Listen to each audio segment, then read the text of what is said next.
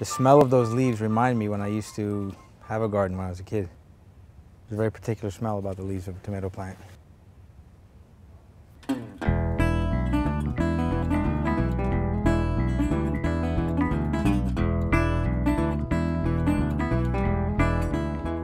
I'm Ed Brown from New York City.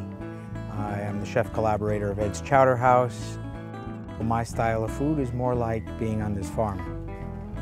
Get a perfect seed, grow it into a perfect fruit or vegetable, don't do much to it, and it's going to be great.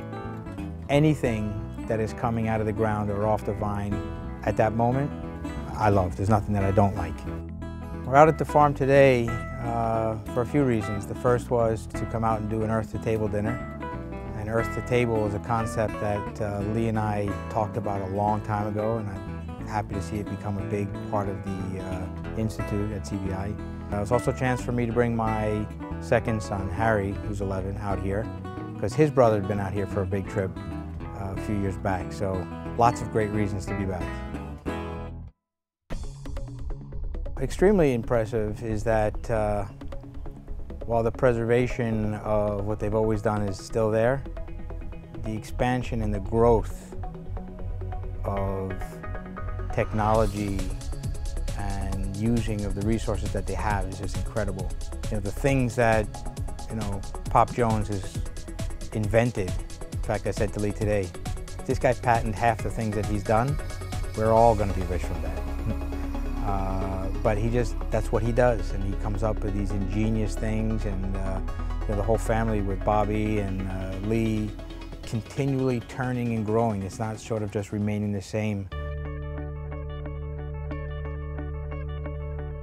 It's amazing to see the sustainability and the use of resources, the use of nature's own power to make things grow and survive and be better.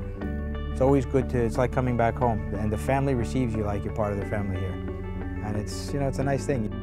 When I'm sitting in New York and have somebody order product that's coming from here, I have a good sense of where it was growing and who was picking it and how it was cultivated, and that there's a lot of love and a lot of good being done to make that product get to me in New York. That's a good thing. People need to know about what's happening here. America is not aware of, this is what's supposed to happen. And it doesn't have to be done with chemicals and, bad stuff. Slow grow is okay. It doesn't have to be rushed, and it can still be profitable. I love tomatoes. I love onion-based things. Spring onions, green onions, any type of onions, but I really love tomatoes. Yesterday they brought me a box of tomatoes picked from the field and just ate them, and the tomatoes are warm from the sun. I think it's the commitment from the family and the team here at Chef's Garden. Just makes you feel good. Good, honest people doing very hard work, producing tremendous ingredients, makes you want to be part of it. I encourage people to visit. It's important to see the process of what it takes to grow vegetables and bring them to harvest and get them to you. Not only will you get the best stuff from Chef's Garden, but you'll have a great respect of what it takes for this tomato to actually have started, grown, gotten to this point, get bigger, get ripe, get picked, get shipped and sent to you. You'll never just cut one in half and throw half away again.